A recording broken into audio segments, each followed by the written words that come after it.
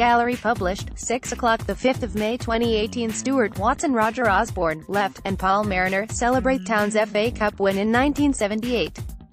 Picture, ARCHANT Archant on the 40th anniversary of Ipswich Town's famous FA Cup final win over Arsenal this weekend. Chief football writer Stuart Watson pens a match report on the game with a modern twist. Match winner, Roger Osborne, left, and Paul Mariner celebrate Ipswich Town's FA Cup win in 1978. Picture, ARCHANT justice when Pat Jennings' flying body, elastic arm and shovel hand somehow denied George Burla's thumping close-range header deep into the second half. The initial instinct was to laugh. Just how were Ipswich Town not in front? Then fear quickly took over as the overriding emotion. Perhaps the footballing gods were simply not on the Blues' side. Number 7 Roger Osborne scores the most famous goal in Town's history, the one that won the FA Cup.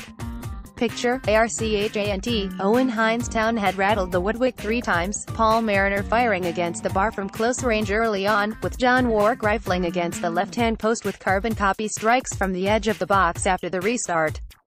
Jennings had also pushed David Guetta's dipping shot around the post and tipped Kevin Beattie's towering header over the bar. Then, finally, the breakthrough came in the 77th minute of a pulsating final that must go down as one of the best. Arsenal's Malcolm McDonald loses out to Town keeper Paul Cooper. Picture, Owen Hines, ARCHANT. Guetta darted to the byline and delivered a dangerous low cross. The backpedaling Willie Young could only stick out a foot and divert the ball back into danger. Then, as time seemed to slow, Roger Osborne fired into the bottom corner. When the final whistle eventually sounded, there was a mixture of sheer joy and relief. No doubt about it, this was as comprehensive a 1-0 win as you are likely to see. Town skipper McMills wins a robust challenge with Arsenal's Alan Sunderland. Picture, Owen Hines, ARCHANT underdogs. This was not in the script. The Blues came into this game off the back of a 6-1 thrashing at Aston Villa. They'd just finished 18th following an injury-hidden below-par Division 1 campaign. The bookies made them 3-1 shots. John Wark is all smiles with his FA Cup winner's medal. Picture, Owen Hines, ARCHANT. Bobby Robson's men were meant to be just enjoying their big day out at Wembley, the club's first ever outing beneath the Twin Towers, following an emotional semi-final triumph against West Brom at Highbury. Arsenal had Irish magician Liam Brady in midfield and the barrel-chested England international Malcolm McDonald up front. Their considered, energy-efficient passing game was said to be better suited to the expansive, rain-soaked pitch than Town's action approach. They were the team less likely to be overawed by the occasion. They were even wearing their lucky yellow and blue strip. How wrong all the pundits were. Ipswich played like a team possessed from the first minute to the last. Paul Cooper and McMills show the FA Cup off to Town fans at Wembley. Picture, Owen Hines, ARCHANT. Unlikely but fitting hero scoring proved to be Osborne's final act. After hitting the back of the net, he promptly fainted and, after being brought back around by smelling salts, was replaced by Mick Lambert. It was as if he'd even surprised himself. Ipswich Town players celebrate their remarkable FA Cup win over Arsenal. Picture, Owen Hines, ARCHANT. Osborne is used to being the unsung hero after all. His job was to shackle past master Liam Brady just as he had done with Barcelona's Johan Cruyff last November. It looked like he may not even be picked last week. And now his is the name forever written in folklore. You couldn't pick a more popular match winner. This is the man from a family of 12 who was playing for Grundisburg in the Suffolk. Afterwards he was proudly telling reporters that he was from Audley. One wrongly assumed he meant the better-known town in Yorkshire. Paul Mariner steers an effort goalbound. Picture, Owen Hines, ARCHANT. How fitting that a proper Suffolk boy gave the people of Suffolk such joy. Built from the back, Alan Hunter wins a tackle with Arsenal's Alan Sunderland. Picture, Owen Hines, ARCHANT. Kevin Beattie and Alan Hunter were pumped with injections pre-match and both earned their cigarettes on the post-match lap of honor. The central defensive duo, dubbed Eggs and Bacon by Robson, were imperious. Fullbacks George Burley and McMills were equally unbeatable.